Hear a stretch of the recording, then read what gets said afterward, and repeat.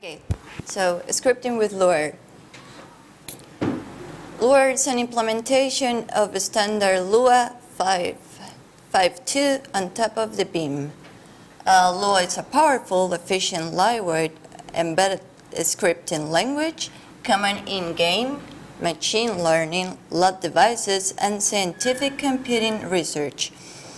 It supports procedural programming, object-oriented, functional, data-driven programming, and data description as well.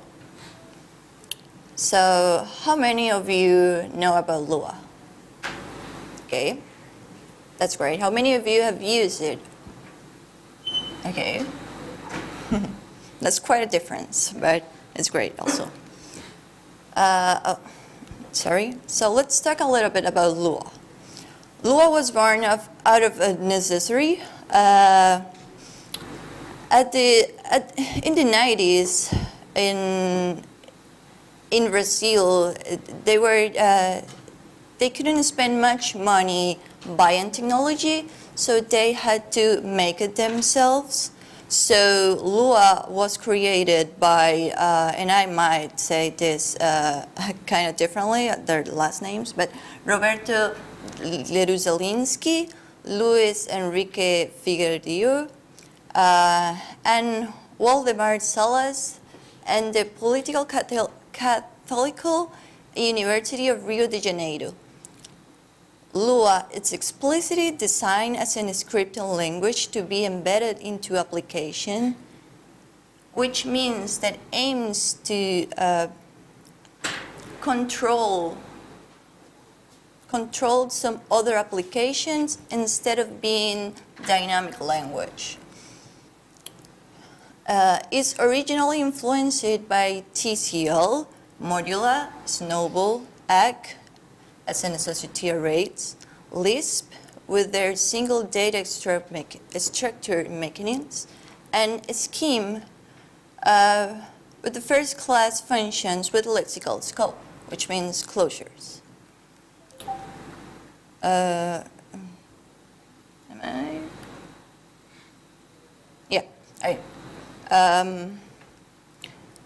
Lua is an embedded system, meaning it's not a standalone package, but it's a library that links to other applications to extend them.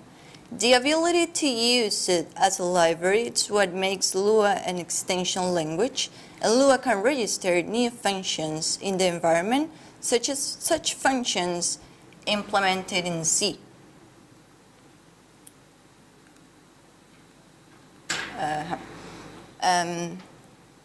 There's two views of Lua, the extension language and the extensive language. The first one, C is the application language and Lua is the library. And the second kind, Lua is the application language and C, and C is the library. I'm sorry. Both of them use the same API, which is called the C API. Lua programs are not interpreted directly from the source code. They are compiled into bytecode, which runs into the Lua virtual machine. And this is done during performance runtime. Some uses of Lua, well, it is quite famous in the game industry, also in embedded systems as well, like routers and mobiles. It's also in scripting applications, like Wikipedia or VLC. It is popular in systems infrastructure, like Nginx or Asterix, and web development as well, with OpenResty and Lapis. Image manipulation with Adobe Lightroom, and deep learning with Torch or API gateways with Kong. So moving on, let's talk a little bit about Erlang. The Erlang language is a concurrent function language which runs on its own scalable, distributed, fault-tolerant, and sub-real high-availability VM called the Beam. It's a multilingual from the start. The Erlang ecosystem with its languages, it's built to run on the Beam and the Erlang Language OTP framework. You can see it as a layer, a big layer of Erlang and a skin layer on top of it. It's going to be the OTP framework, and at the top you can add certain languages and you can talk and communicate with each other. And these other languages that you can add on top of it are Erlang as well. You can also add efficacy, Elixir, or Luerl, and which are the most common. And there's some others there as well. The Bean also has internal properties that you don't need to really get worried about it, but you do have them always. It is lightweight, massive concurrency, asynchronous communication, process isolation, error handling, hard code replacement, support for introspection and monitoring. And there's also some external properties that you can actually see them. And with those you have immutable data, pattern matching, functional language, predefined set of data types, modules, and no global data. Some uses of Erlang, well, Erlang is not just for telecom. It's not just a telecom language. It's been used in web development as well with Cowboy, that's a web server. It's been used in communication systems like WhatsApp or Mongoose IM. Operations and monitoring, message blockers, and a very popular cluster database like React or Amazon SimpleDB.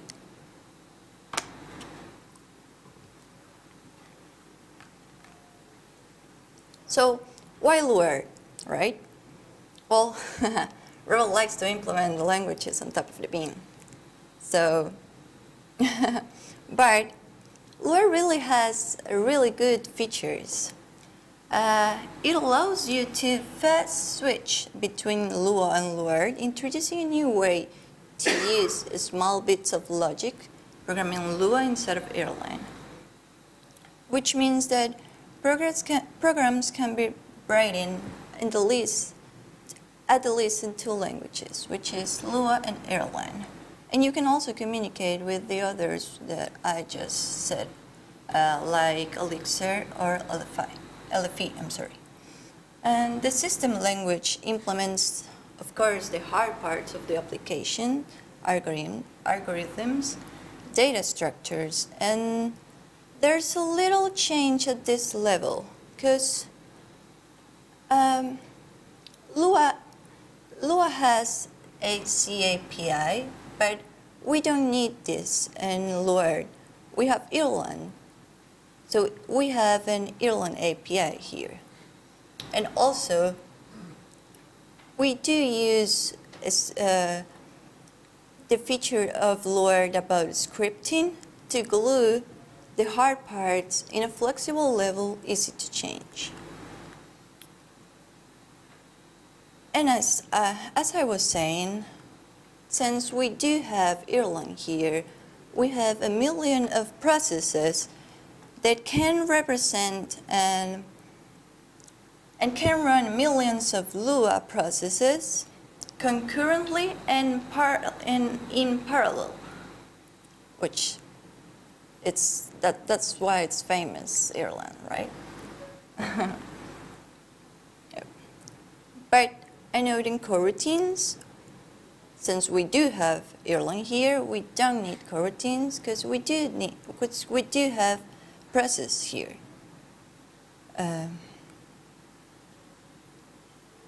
Okay, so uses of Luerl. Luerl, it's been used in several of open source projects around the world, including games, API gateways, and, which is our case in nonsense, StarCraft AI bots. But all good language has its trade-off, and it depends of the way that you see. They might not be trade-offs at all. You just need to use the right tools for the right job. So, for example, Lua is not good for concurrency and multi-core parallelisms. The standard library is not very large, and you kind of need to do it yourself, because it only gives you a set of tools. It doesn't give you a specific, it's not built for a specific tasks. But it's my point of view that that's not even a bad thing. That's really a great thing. Erlang is not good for heavy number crunching, global share, mutable state, scripting, yeah, but script is not quite good. The goal of Luerl was to implement correctly the Lua language on top of the beam. It should, and this should look and behave the same as Lua. It should include the standards libraries, and it should interface with Erlang. Luerl is a complete re-implementation of the Lua language on top of the beam. And it does, and as I said before, it does not have the C API. And as a result of this implementation, we do have a successful implementation here, but except of go-to and coroutines, because they do not match the features of Luerl. I'm sorry, of Erlang. And it also has great integration between Erlang and friends. As I said before, you can also talk with Elixir and LFA if you wanted to.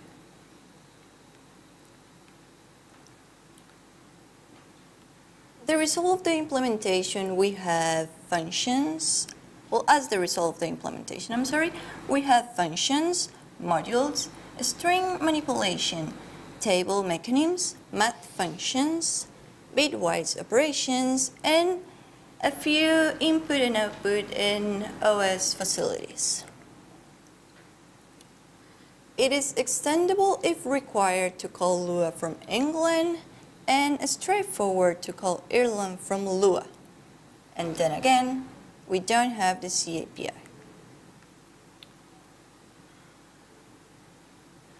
Regarding the VM compiler, we do have a relative straightforward VM, similar but not the same as the standard Lua one. The compiler optimizes the environment handling, separates pure local environment of blocks and functions from the global env. Lots of unnecessary information, meaning that we have a very basic error messages, but I believe that's in the pipeline for the future. So regarding data types, we do have nil, which is the atom nil. We have booleans, which are the atom boolean. Strings will become string binaries. Numbers are floats. Tables are hash tables. For keys, we have 1 till n. and hash decks for the rest. We do have functions which are hash functions or funs. The main difficulty of Luerl implementation was the need of the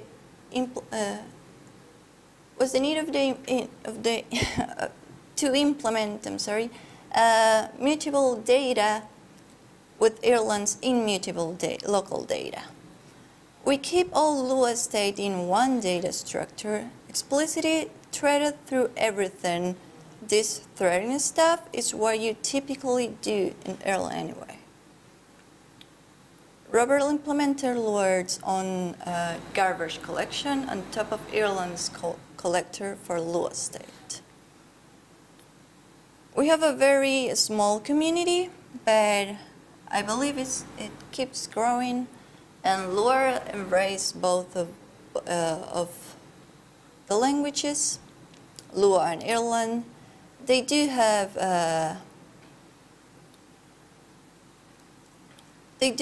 are simple, diverse, and complementary with each other, and of course, they are language ecosystems. I will encourage you to look up the GitHub for this, and also in the GitHub you will find a couple of demos there.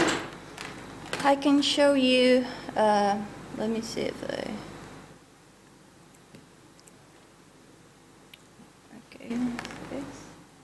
okay, yeah, I will show you both of the demos you can find in the GitHub.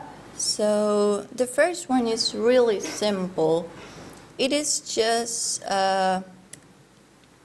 hello here, and the first line, it's a function call. The second one, it's a file call. Remember that I said that we do have some input and output implementation, and the third one is a Lua chunk.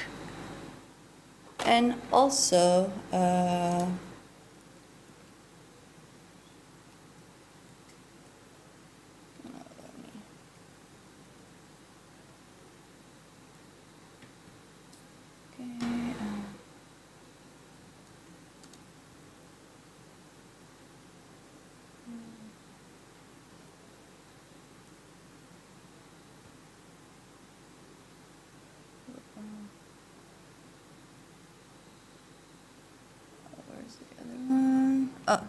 I'm sorry, I'm in the, yes.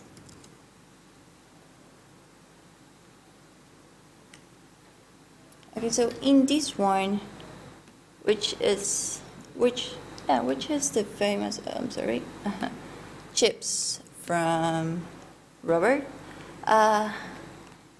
Each of one of these dots, it's a single Lua. It's a single Lua node here, so we do have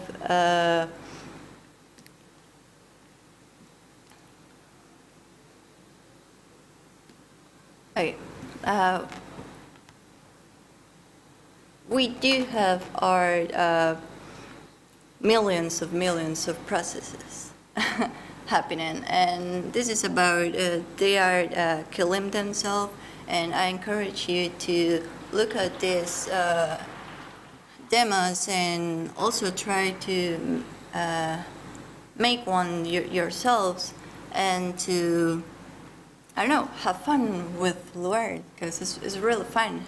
And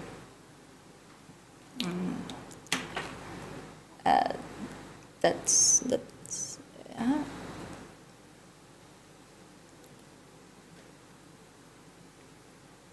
and yeah, that's it.